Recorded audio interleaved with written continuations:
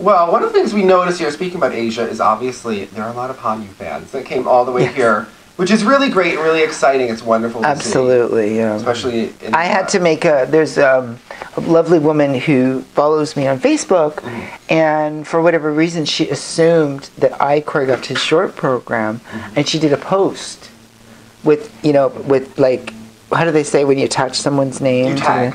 Tag. Well, I'm tagged to the post. As you know, David was such a fabulous job, blah, blah, blah, blah. So I had to like say, actually, Jeffrey Buttle did this exquisite piece. So, I had to clarify because... That's going to be because many choreographers have been like, I know, it would have been easy, right? Yeah.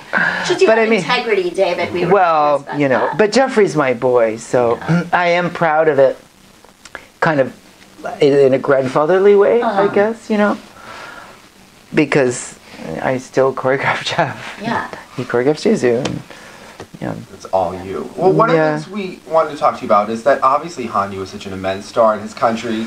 He's in a movie coming out. Oh, is he really? He's in a movie with he plays the whole free skate, and he's a warrior, and it all ties. He is a warrior. Yeah, he's a warrior. That's not a stretch. Too. Oh, he is a warrior in real life, but he's playing a warrior in the movie, I believe. Wow. Now, you've spoken a lot. Amazing, You did an interview where we spoke in depth about Yuna. How do you compare? Because obviously, we see Hanyu 2014, 2016 is the star of Japan. He's like a Yuna, isn't he? Yuna was the star of Korea, but how do you compare them as people on a daily basis and as skaters? They both have that ability to come alive, for sure. Yes, they're both laser sharp when it comes to the attack, like the warrior thing or the tiger thing. Like, they're fierce competitors. They're both extremely self-directed, you know what I mean? And strangely enough, when I worked with Yuzu, he told me that Yuna was his idol. He idolized her. Okay. And I don't think it was just for her skating. I think it was the way she did it. Okay. The way she commanded those 4 years. Do you know what I mean? Like, he wanted to be that kind of a force, And he wrote me a letter that was just so touching when we were trying to prepare his Olympic, like trying to find this Olympic music, like for the Olympic long program.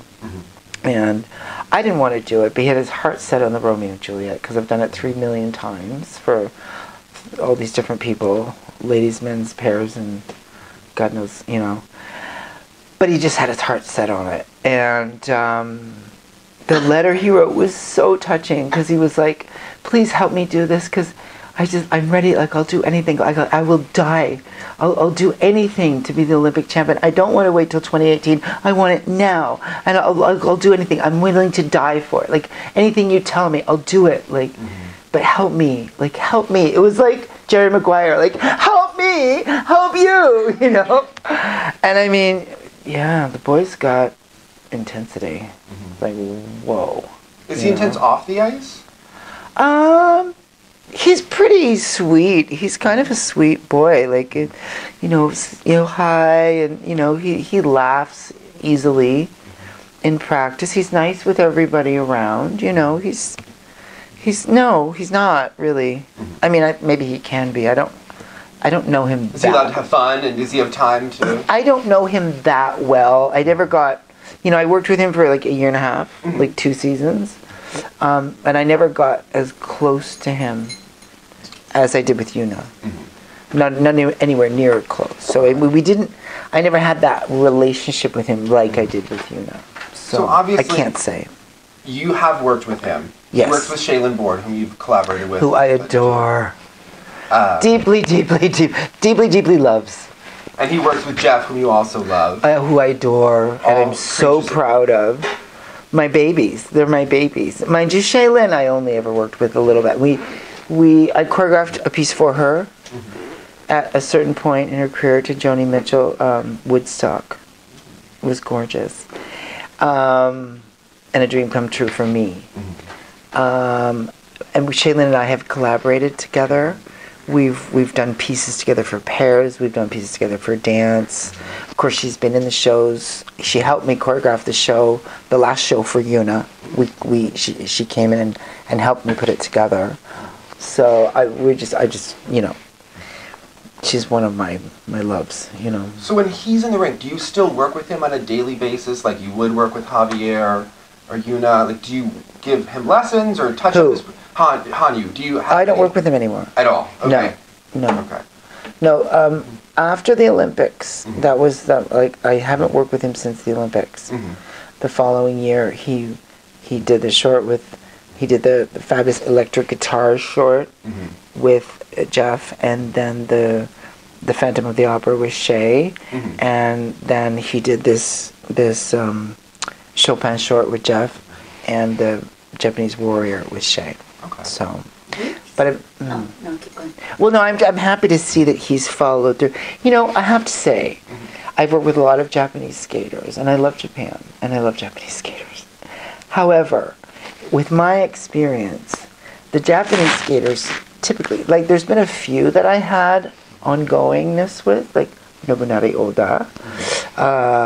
Then he left, and then he came back. But there was, you know, people don't understand that with choreography, you get your best work after 2-3 years. I mean, you can hit it out of. Sometimes you do the first gig and you hit it out of the park, and that's great. I'm not saying that doesn't happen. It's just that if you can develop a relationship, it is very fruitful. And the Japanese, they tend to shop the world. You know, they buy the best from France, the best from, and you see it in their culture. You go there and it's like, oh, there was a fabulous Italian. They just kind of shop the world. So most of the Japanese skaters have traditionally gone through a rotation of choreographers, and every year they have a different choreographer. You know what I mean? And I've worked with most of them, but not more than once or twice each. Like, you don't get. Do you know what I'm saying? Yeah, you need to really get to know somebody and how that. And I'm happy to see that Yuzu has stayed with Jeff and stayed with Shay, and that Jeff and Shay have obviously had the chance to develop. Because you need to get to know these kids and what you can do.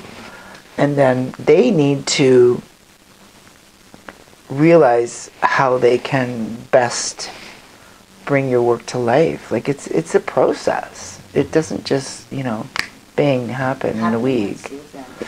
One of the things Dave and I really noticed, and you could see it on his short program last night, the quad toe wasn't great, the landing of it, and he fought for that triple toe. Oh, he's a fighter, yeah. Yeah, really strong. He just seems like he's much more in attack mode this season. Have you seen a difference in his training?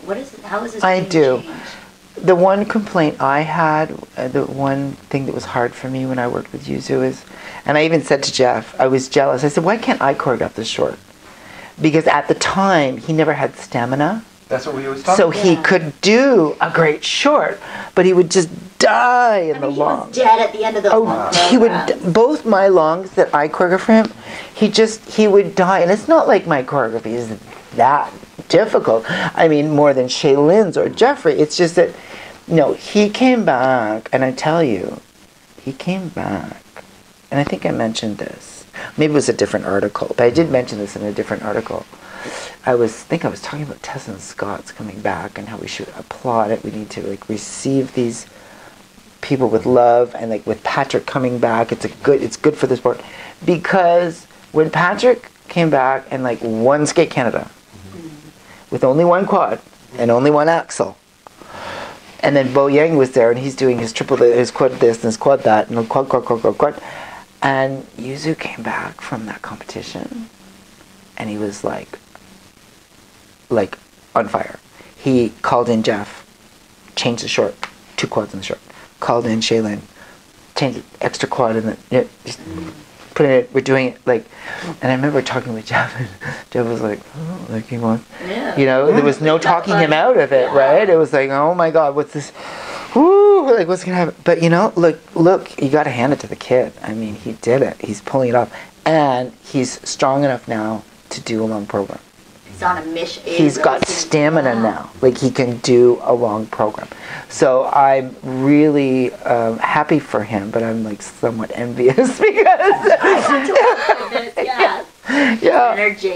Yeah. So, but it's great. I mean, Speaking, we used to, those programs you talked about him, I think we were always saying he's so brilliant at the end. He's like a noodle, like he's which is completely evaporated. Or he would fall Collapse. and just like, Absolutely. Yeah. Well, he just, he didn't have the stamina, but he's obviously worked on it and he's willed it to be. I think Yuzu's that kind of person. If he wants something, he will will it into reality. Yeah. So. Well, he skated to Romeo and Juliet and Notre Dame de Paris, which were used so heavily, not only in skating, but those particular seasons. The same thing, I think he did Notre Dame de Paris, Marilyn Charlie were using it. It was obviously... And then he did Phantom of the Opera. Yes. That was, well, when I first started with Yuzu, what did you want to do? Phantom of the Opera. I said no. Patrick had just finished with it. Yeah. I wasn't even working with Patrick at the time, but I was like, or maybe I was. I think I had started with Patrick. But I didn't do Patrick's Phantom. Of course, Lori did. But just because, I was like, you want to make your own statement. Come on. Right. There's lots of music out there, and you're really good. So I was trying, but he also idolized Johnny Weir. So the Notre Dame was my compromise, my way to, because Johnny had done it. But it wasn't something it was like the most notable piece for Johnny, but Johnny had done it, so he liked it. Because Johnny did it. So. Do you think he's having more of an artistic awakening after? Because it seems the last year, at least this year, he's... honestly, I don't know, because don't forget, I'm just watching at a distance. I keep a polite distance, and I'm not involved, so and obviously I'm working with Patrick, so I'm the competition, and Javi, so, I keep a graceful distance, and, but I see things, You talk about working with Javi and Patrick, and then obviously Yuzu. How do you compare the three of them? I know, eh? Well, we were just talking about that the other day, because don't forget the Olympic year, I worked with all three. So I almost had the whole podium. I'm not being braggadocious. No, you're just... But had Javi not made his little Bobo mistake of the extra whatever, his extra triple toe mistake, he would have... mistake, Yeah, he was fourth because of that. They would have been the whole podium, And I struggled with it because that's kind of a daunting task to choreograph all three top men in the world, and have them be distinct and have the work all be good and worthy of them. But the thing that made it easy and that I'm still enjoying with the other two, with Javi and Patrick, is that they're so different. They're so different. They're just different kind of people, different bodies, different skating styles, different jumping technique. They are just, because you do have certain types of skaters, and you can see, this one is kind of like that one, and so on and so forth. We see that. Genres, yeah. Genres, and through the generations, that guy reminds me of Charlie Tickner. Or, this guy, like Sean Sawyer was very tall at Princeton, you see these kind of types. You'll see, like, that Russian boy today who's in the final group. He's so young and so talented. He's so Ilya Kulik. So precise. His jumps are like, and just perfect, But these three guys are each their own unique type, which is so cool. Three of the best ever. Three of the best ever, historically ever. So it is really quite astounding. Javi has this Hollywood charisma, this presence about him. You can't quite put your finger on it, and he just can do these pieces that are so refreshing, and so they bring the public in. People love him. My condo where I live is,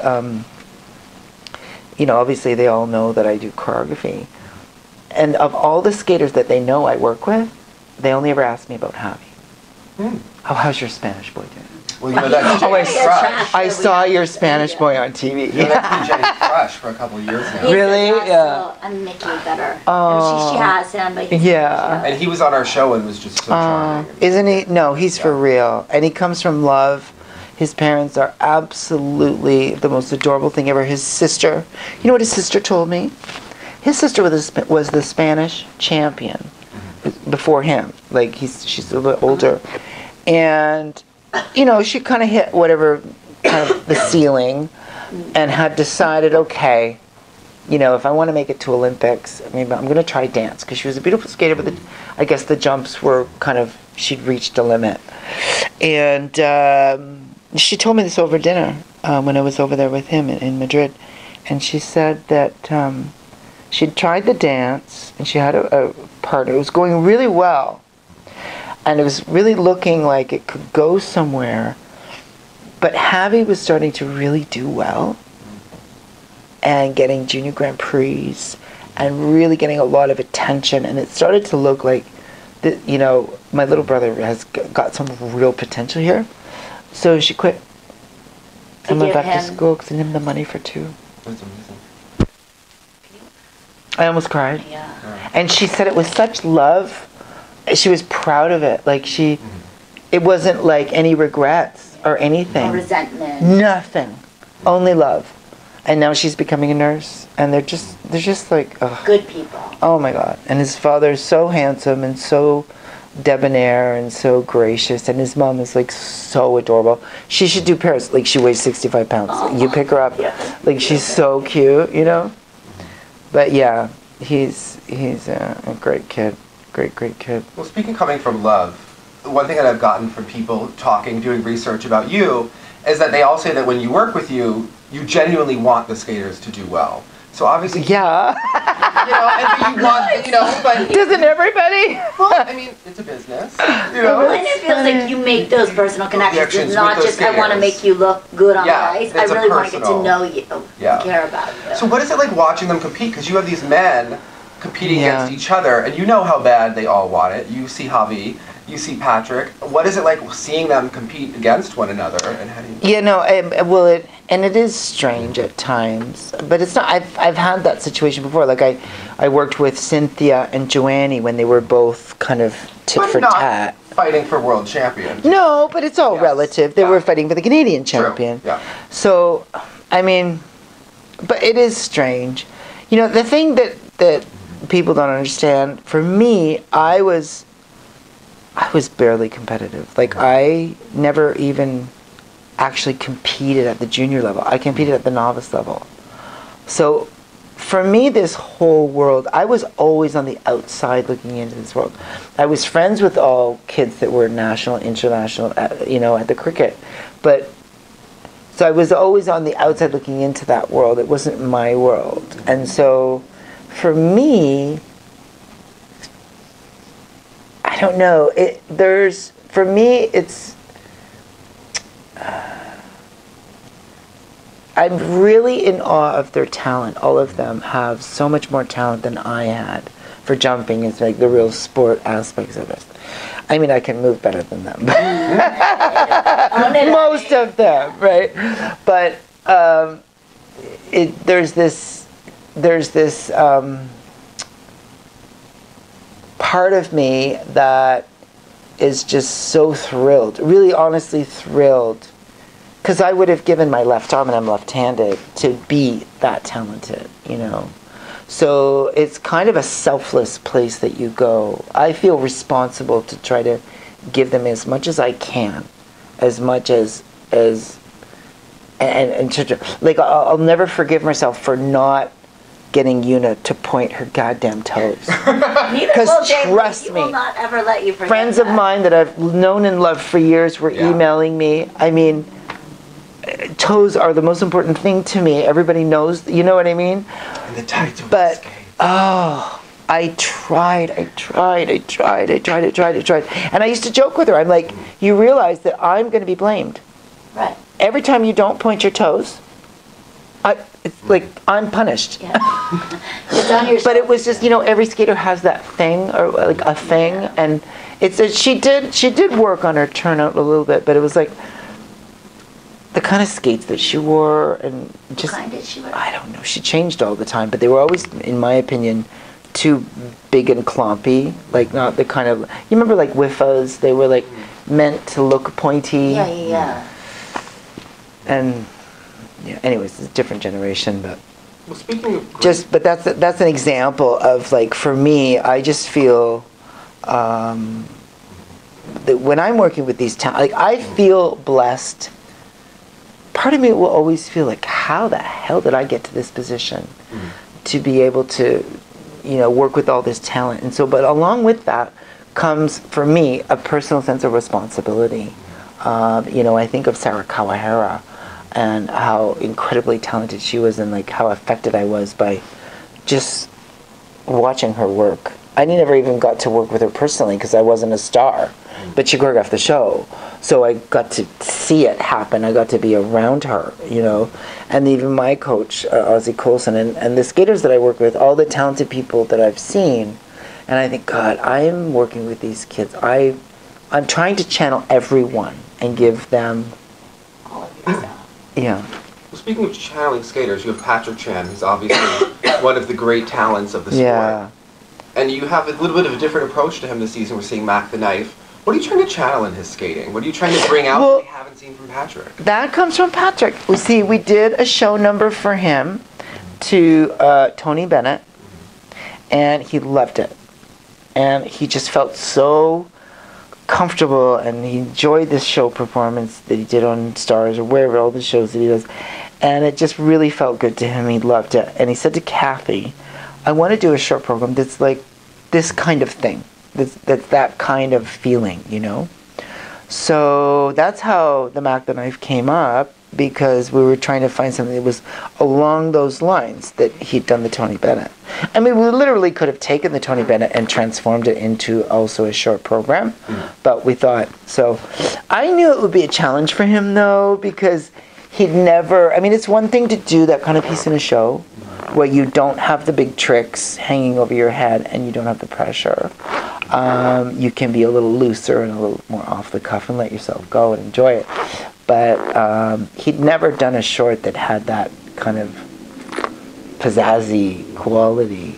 So it's taken him all season. He really only performed it under pressure really, really cleanly at nationals. It wasn't bad here, he went down on the axle, but the overall was there. So I was happy for him with this, but his long programs are usually more classical, and we see that this season. Is that a conscious choice to have the long where there's more technical content? Would it be a little bit slower?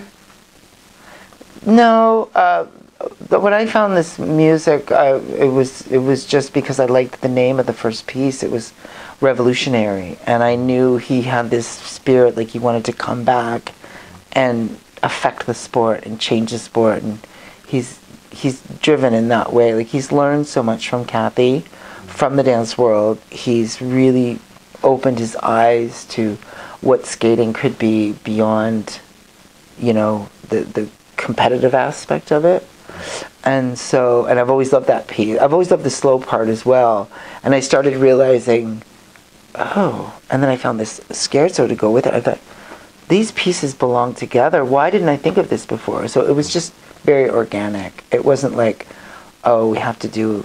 I knew that he loved Chopin music, but honestly, when I found those pieces, I called Kathy and I was like, I think I have something for Patrick. And she was the one who said, he loves piano music. He loves Chopin. I was like, perfect. That's what it is, right? But I don't have any grand designs. The only thing is, I generally will look for as much contrast as I can. So if even if I don't choreograph both pieces, I'll ask them, okay, what's your short? And if it's Malagueña, I'll try to go so far away from that, because I think to show that range. Yeah, and for them to start developing a range.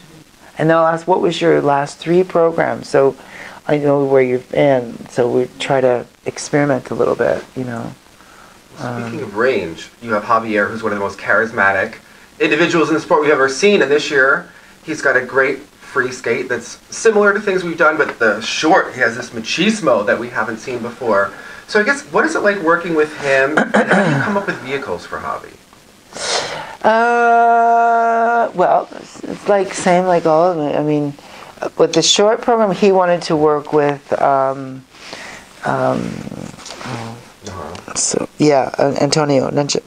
Najarro, who is flamenco god of Spain. and try to do something with him collaboratively. And so Brian and I were all supportive of that. And then the long program, I wanted to find something that had like a sex appeal to it, you know, because we did the Charlie, we did the opera with the kind of the cute aspects, the charming. I wanted it to have swagger and a little more moxie, you know.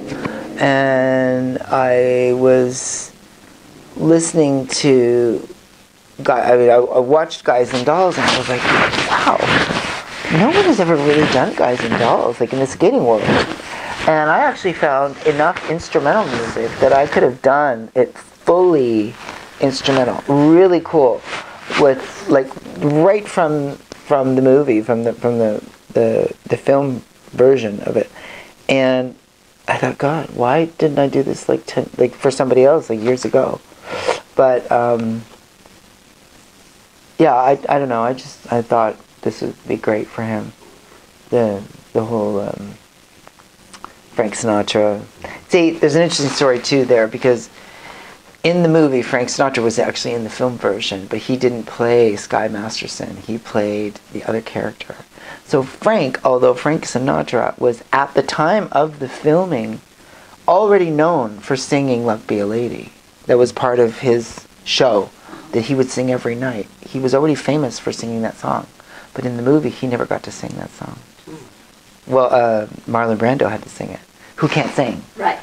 Well, it was cool the way he did it though, because he did it very theatrical, and it was cool the way they wove it into the action of when they're gambling down in the old subway lines, and it's really cool. Like, so I thought it was kind of fun to like give Frank his moment. And Javier. Right? Yeah. And it was Frank Sinatra's 100th birthday. Like, had he still been alive, like this year, like during the season, yeah.